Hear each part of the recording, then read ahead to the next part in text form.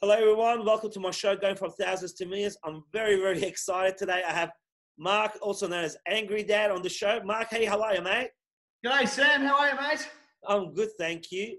I'm really excited, mate, to do this. And I wanted to start off by saying thank you for making the time. I know we have met briefly through Mitch, your son, in the last few months. And what really meant a lot to me was that we were having a conversation, I think, over Instagram, and I asked you to join me on the show, and right away you said yes. So I really appreciate that. Thank you. No, pleasure, mate. I look happy to have a chat. At the end of the day, you know, in this sort of isolation that we're all sort of going through, there's a bit of time, but I'm really passionate about the subject matter that we want to talk about and touch on as well. So no, I appreciate you having me on, mate. Thank you. So tell me, I'd like to get to know a little bit about your background before we get into the main conversation.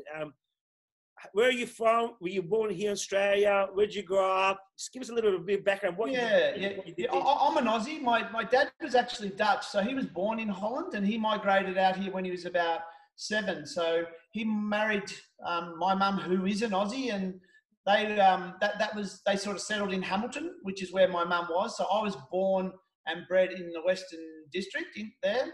Yeah.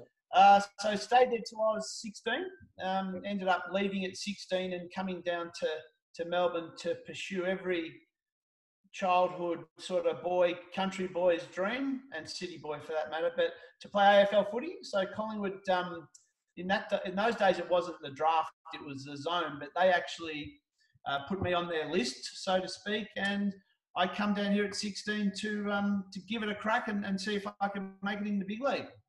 And what happened? So you made it in AFL? Yeah, so I played under-19s reserves and was fortunate enough to play 7 senior games. I played my first one at 18. I was 18. I played 6 in that year in 87, but had some sort of feet trouble leading into that 1987 season and sort of went undetected, undiagnosed, and ended up being a stress fracture, which at the end of the day, they operated on 9 times to try and fix over a period of about 3.5 years. Couldn't fix it, and I didn't play a game after 21 and called it quits at about 23 in terms of the whole career. So bit sort of sad when you look back statistically and you had more operations than you played games.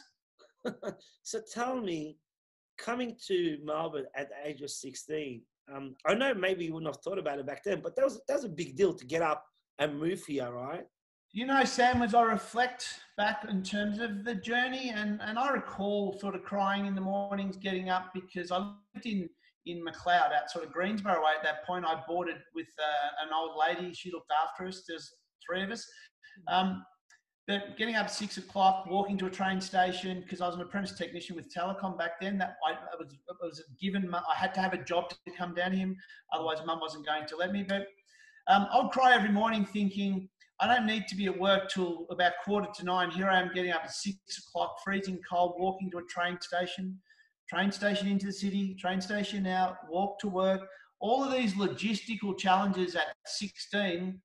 It was overwhelming, but I didn't realise at the point just how overwhelming it was until I reflect now. And bloody hell, mate, it made you grow up quick, and it was really character building. Yeah, because you don't think about it, because you just go through the motions. You're on a mission to get somewhere, so you just keep pushing and pushing, yeah. And then you don't realise even what kind of effects that has on you as a person. You know, one of the things that people always say is that, oh, you are who you are because of your childhood, but you know, I never sat there and thought about my childhood because I was too busy getting on with life.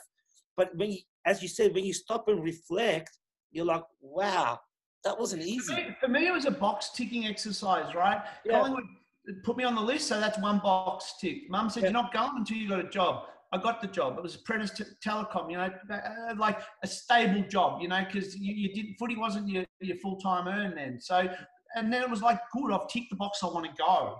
That's all you thought about. And then again, it's not till you have I think it's when you have your own kids that you reflect and you go, would you want your kids at 16 to uproot and go overseas or whatever? And the answer is no. We still hold their hand at 26, 23 and 21. Yeah. So I get the fact why my mum used to cry all the time, missing me. And I'd be saying, oh, shut up. Like, you know what? I get it now. And I was probably really arrogant, pig-headed about it, and gave her no love back in terms of the fact that her 16-year-old son had left home and will never be coming back. That is so true. That is so true. So tell me, you made it to AFL. That must have been a big moment for you, right? And I know football's always been part of our culture in Australia. It's a massive thing. But as you said, you know, the football players, and correct me if I'm wrong, they weren't superstars back in those days, and they weren't getting paid the amount of money that they're getting paid these days. So back then, what would it feel like for you to make those sacrifices and to be able to achieve what you did at such a young age? What did it feel like? Do you ever think about that? You know, it was the ultimate, in all honesty, and especially it was made even better by the fact it was Collingwood. Like people that play AFL won't necessarily all admit it, but I think the majority of them, if they could play with the team, it would be Collingwood. So to eventually do it and play that first game, and again tick the box to say, you know, wow, what you've worked hard for has come off and you've been rewarded. You know, I look back with the fondest of memories as far as all that's concerned, because I was a 901st player to play an AFL senior game for Collingwood. So no one can take that away from you. And I just have to look back and say, my career is about quality, not quantity. And see if that sort of cuts it at all. I love that, but I love that. That is so true. So tell me, and I don't want to bring back painful memories or anything, but so when you went through the injury that you had, and when you realized that, okay, you can't play anymore, what did that feel like? Oh, you know, it was like your whole world had caved in on you. And at the end of the day, it took probably 5 years for reality to set in that I wasn't ever going to play again, because, you know, you continue to dream and challenge your mind and all this, but, you know, where your mind was able, your body wasn't. And, you know, again, I can only sort of look back now and join the pieces together in terms of how it all sort of panned out. But I went into a serious bout of depression without even recognizing it or knowing it. And, you know, it was only when Sharon pretty much just grabbed me one day, and I was about 25, I think, at that point, about to have Dylan or had just had him, that she said, you need to actually do something about this or I'm out of here. And at that point then, that was about family. So that was about losing her and Dylan. I wasn't a nice person, Sam. And, you know, I look back on my behaviors then, and if someone told me that my sons or daughter were doing shit that I was doing, I would be totally embarrassed and ashamed. I would go out, right, and I would be with Sharon, who's my partner, and there wouldn't be one time we went out when I didn't end up in a punch-up. And it's just, I'm embarrassed sitting here saying it, but it was, again, looking back, it's about that anger, that frustration, that whole build-up of everything inside you not dealing with the reality and the facts of your life, etc. And the way I handled it was through explosions and anger and fights and shit. And it's so embarrassing to say it, but for me, I say it and I admit it, because for people that potentially are going through it, see it as a trigger, as a warning, as a sign that things aren't right and you need to do something about it. Because that's not normal behavior, mate. That is not normal behavior. And today it might be fueled by drugs, shit like that. No drugs around when I was there. You know, you might have someone smoking a bloody hooch or something, but even then didn't see it. This was about my own inability to control myself and the build-up anger that was inside me. That's so powerful. I can relate to exactly what you're saying. Number one, you don't realize what you're going through because you're not in a good headspace. So you don't realize you're actually depressed. For me, I always thought depression was something that when you got depressed, you realized you were depressed. So you went to the doctor and you got some medication. Yeah. So I thought that's what it was. Yeah. I thought you get depressed, something happens when you get depressed. Like you get up and you can't come out of the bed, or something in particular has to happen, like a symptom, right? And then you see that symptom, and then once you see that symptom, you go, okay, well, I go to the doctor like a cold and flu, right? Because because no one talks about it, right? And to hear you say what you just said, we are embarrassed to talk about it because it's looked down on to say, oh, I was out of control, I did this and that. But it is so powerful. It is so powerful to actually speak about it. I spent my whole life pretty much on Sundays saying sorry to Sharon for behaviours on the Saturday night. Now, how embarrassing is that? Because at the same time, in parallel, I'm introducing a family to the world. Dylan when I was 25, and then Mitch 3 years later, and Hannah 3 years after that. And at the same time, I was a corporate guy, right? So I had some really decent sort of senior exec roles, etc. And again, I look back on it, and I almost feel like I lived two separate lives, right? And that seems weird, I know, but it's reality. Like, while I was dealing with all this sort of shit, I have to go to work and manage businesses. And, one of those businesses had nearly 200 people in the business. And I would have to put the corporate hat on and get through the day being professional and really serious and mask all of those other emotions and shit that I was feeling. And I'd get in the car to drive home, and it's almost like that, just the trigger would reoccur, and I'd be back to my normal self. And if it wasn't for medication, and I touch on this in the documentary, I wouldn't be here, Sam. It's as simple as that. It is as simple as that. Yeah, I totally get you, mate. I've been through exactly similar things in a different manner. And when I look back now, it's funny, like, how we're having this conversation for the first time. I feel embarrassed of my actions because I know that as a person, I was totally not that person, that, that behavior was not me. And I think for me, as a business person, as an entrepreneur, that, I started from nothing and grew what I have till now, all by, myself and my team and my business partner. But I took a lot up on myself. And there was times that the trigger for me was that I was working so hard. I was just so much under pressure that I had to have these blowouts. And those blowouts were the time that I was that's how I was dealing with my depression without even knowing I was depressed. But I was having these crazy blowouts, which wasn't me as a person. When I look back now, exactly what you said, I think, wow.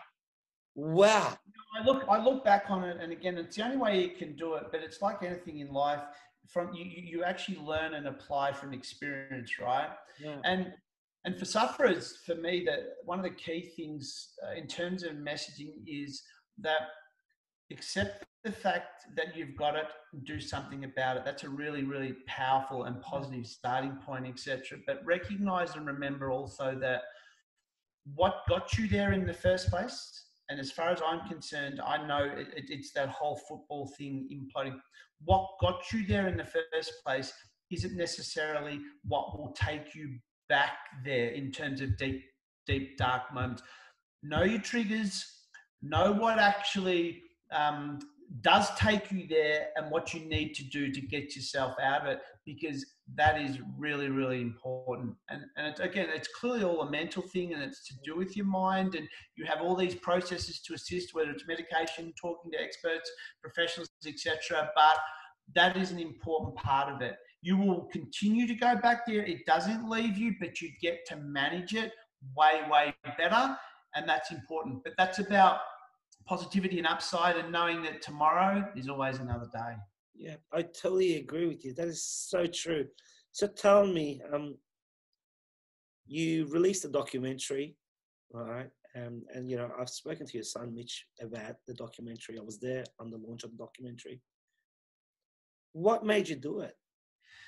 You know how they say things happen for a reason, Sam? Well, one of the things I did, and I knew I did it, but I'd forgotten about it and thought I'd lost it. When all of this imploded, I sat down back in 1991 and I hand wrote this story titled My Story, and it was 40 odd pages or whatever. And again, it was a brain dump of my experience, my life, the situation, etc. Thought I'd lost it. Last March, I was cleaning out some stuff. I actually found it, and I flicked through it and I looked at it, and in it was sort of memories of me sitting down doing it. And there was smudge marks on it from where I was crying while I was writing, and it was really raw and emotional. It took me back, and I actually filmed flicking through it and posted on Instagram. And for the first time ever, sort of almost touched on my life in terms of how it was that no one else knew. So, because I've never done that to my closest friends. I had no idea of any of this predicament. And what's been humbling is so many of them reached out and said, "Oh my God, I didn't realize it was so bad." So that, which has been amazing. So I did that, right? That was on Instagram, got some amazing reaction and response. And for me, it was about, I think I need to start to be honest with myself, right? I love that. Yeah. I then was approached by Welcome Stranger Productions about it, the journey, and I agreed to do it. And I sort of challenged myself with doing it. And the key driver, Sam, if you want to know as to why I finally agreed, is every day through all this Angry Dad shit that the boys created, right, I get hundreds of messages, right, from people saying, I'm in this really dark, deep place, and without your videos, without that laughter that you actually bring to my life, I don't know if I could continue. And words to that effect, highlighting society's need for laughter, given, just mentally how so many people are in this day and age. So I would respond to these people and I would go, "Oh, cheers, thanks for reaching out. Yeah, little pricks, haha, glad you enjoyed it. Don't encourage them though. But remember, be strong, tomorrow's another day."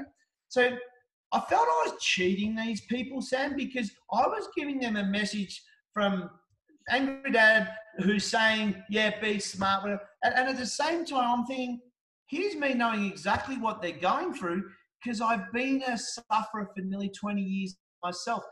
I wanted to validate my response and have it go back to those people as a response from a sufferer who is qualified to give advice, comment, or suggest whatever, rather than someone who's just flippantly answering a message through it on whatever social media platform that it come to me on. That was the driver. I love that. Mate, I love that. And I don't know, I can't put in words. Like, I applaud you so much for having the courage and to do what you've done. Because I know I've been through it, myself. And for me, there was a point that I thought, no, this is nonsense. I've got to stop. This kind of behavior will only end in one way. I'll end up killing myself, or something bad will happen to me. Yep. And I have two beautiful kids, and, this is not what life is. I haven't worked so hard to become this person. So I totally get it. And, and one of the reasons why I do my podcast is to have these conversations and bring, tell people, because so much happens behind closed doors. Absolutely. When I actually sent the initial note out about the documentary to my close friends that had attended, I actually put in the note that I sent to them, I would love for you to attend, and maybe what you actually see in this documentary, whilst not an excuse, but it might assist you with understanding my behaviours back in those days, because this is what all of those behaviours stem from. And, that was really powerful in terms of my friends saying, why didn't you tell us? Why didn't you explain whatever? But you know what?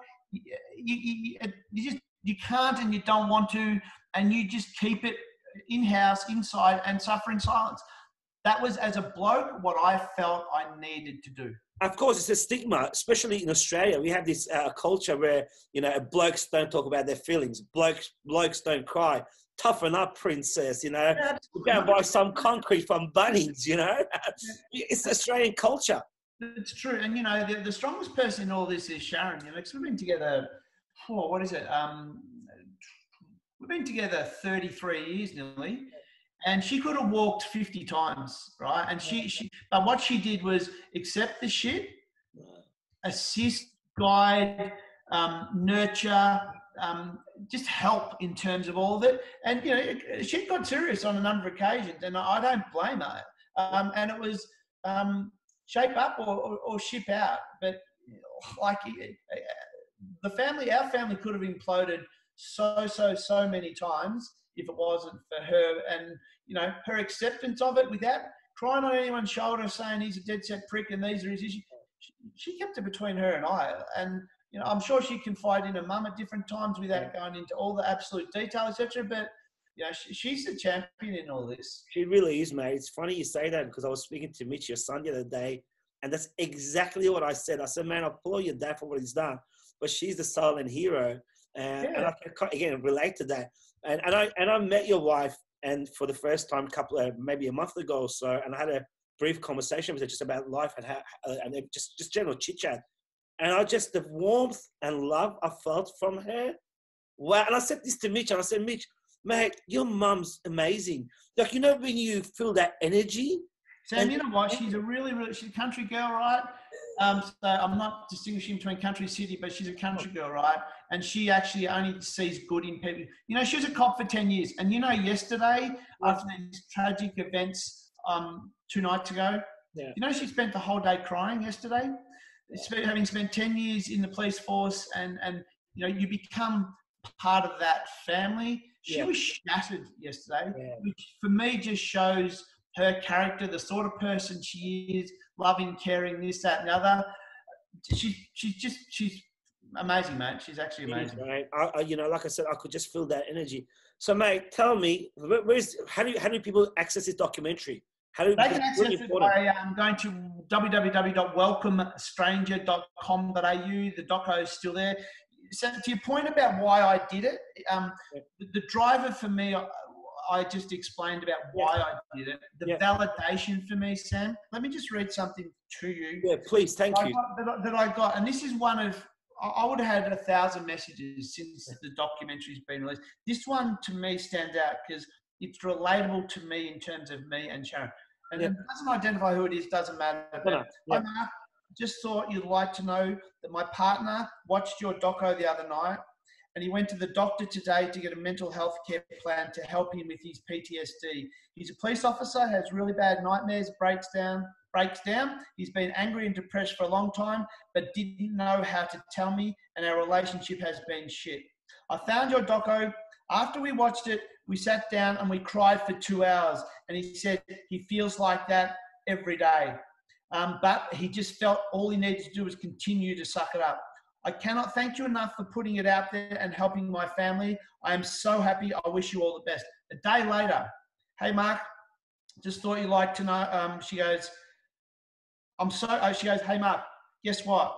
He cooked dinner tonight, singing, carrying on, and jumping around the kitchen. He mowed the lawns. He took the dog for a run and kissed me on the cheek for the first time in God knows how long. She said, when he went to the shower, I had my own little cry because I haven't felt this much relief in 18 months. If he's happy, I'm happy. Thank you, thank you, thank you so much, love, for what you've done. Wow.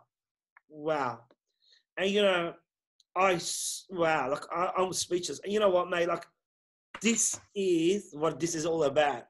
For you to put yourself front and center and to talk about your emotions and your history and all that, and to get something like that back, it makes everything worthwhile. Plus, you know, I think I had a grin from ear to ear, and there's been numerous like that, right? Some just short, sharp, some bit more detail, etc. But I just picture myself in that dark spot in the back room with under a blanket. The family would go, and I would say, I'm not going anywhere, and I would hide.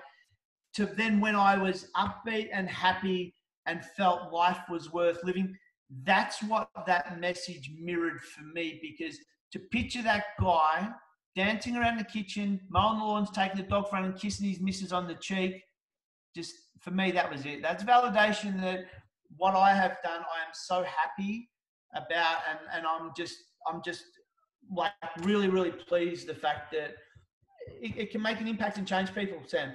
It is, mate. And you know what? I never say this, but we can all be heroes in our own way. And what is a hero? A hero is someone that saves a life, you know, and what you've done is phenomenal, man. And I love it because, again, like I said, I can relate to it.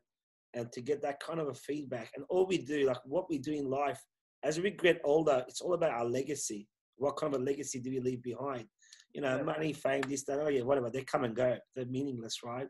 It's about our legacy. And mate, you're leaving a legacy behind by what you're doing. And I applaud you so much, and I'm so blessed to have met you, because for me, it's just That's a really good point, because I got asked that in an interview the other day as far as all that sort of stuff, and that word legacy is a really, really a valid sort of relevance to this. And I said that if at the end of the day, the legacy I leave behind is that at my expense, I have assisted people with laughter and getting them through an awkward situation and turning a shit day into a good day, then you know what? I'll cop that. I'll cop that, because at the end of the day, that's about impact and makes me feel good. It's selfless, mate. It's about giving back, and I love that, man. I love it. So tell me, what from here? What are you doing with yourself these days?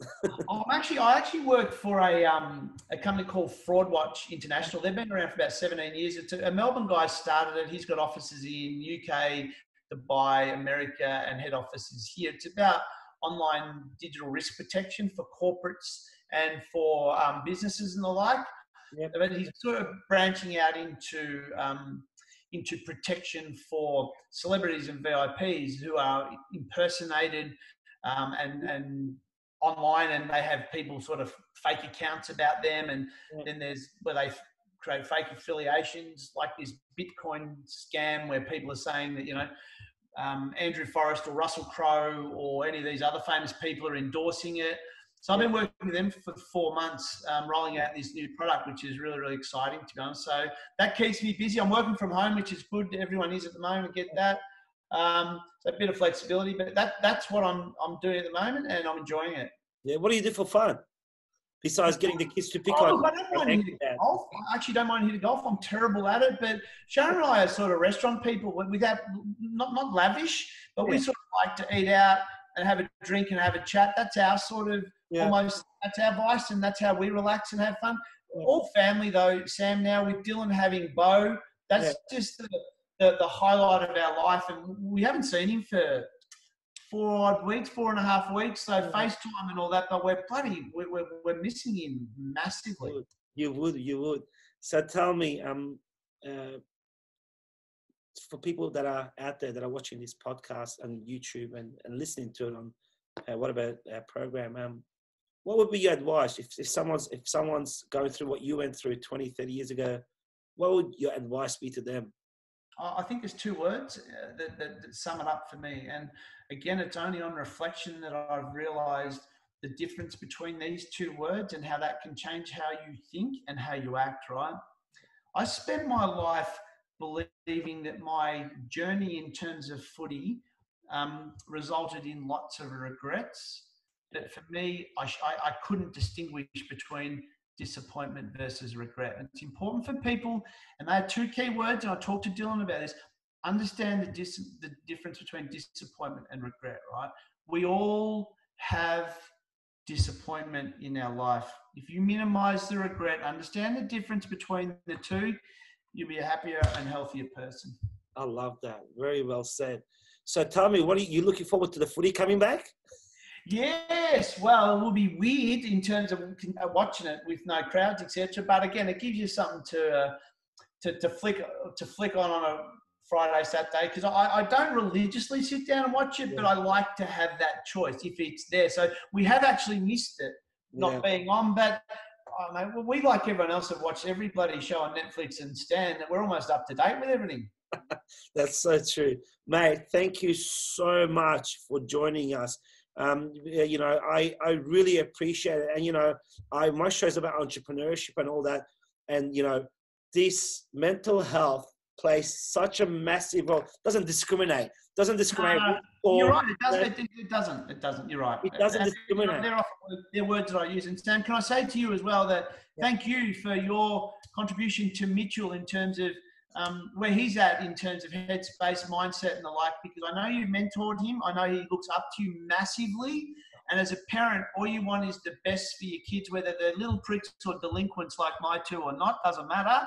You want the best for him. And I know that you've actually given him some real purpose. You've challenged him in terms of how he thinks his entrepreneurship himself, his business mind, this, that, and the other. So, I appreciate what you've done for me as a parent with Mitch and that too, Sam. Thank you, man. And I congratulate you because they are the people they are because of the foundation that came from their family, and you are that family. And without you guys and what you've installed in them and how you brought them up, mate, I'll tell you, because they're amazing kids. They have a heart of gold. Maybe their heart comes more from Sharon. No. You know what? It's been a joint effort in terms of disciplining our kids, right? Well, we've always wanted our kids to respect people, right? At the end of the day, it's about respect. You get out of what you put into it, and at the end, and that goes without saying. So we're far from perfect. And at the end of the day, there's no rule book, as we all know as parents. We think we've tried hard. We think we've done pretty well. You know, they've gone off the rails at different times, but the comforting thing for us is they got back on the rails. And for us, that's about, I think where we've contributed to helping them do that, and we couldn't be prouder of our kids. Hey, you've done a great job, and what I love about your family is not just the love, but the honesty and being candid and being real. You have a beautiful family. You're real. Your kids are real. And I'm very, very blessed to have met you guys and cross paths. And I can't wait for us to do many more things together during our lifetime. Good on you, Sam. Great to talk to you, mate. Have a great weekend, and we'll speak soon. Thanks, mate. So everybody, thank you for joining in. Thanks, Mark. If you guys want to listen to the podcast, iTunes, Spotify, and also YouTube, subscribe to my YouTube channel and listen to it. And please add your feedback. And this is what life's all about, enjoying life and living your lucky last day. God bless.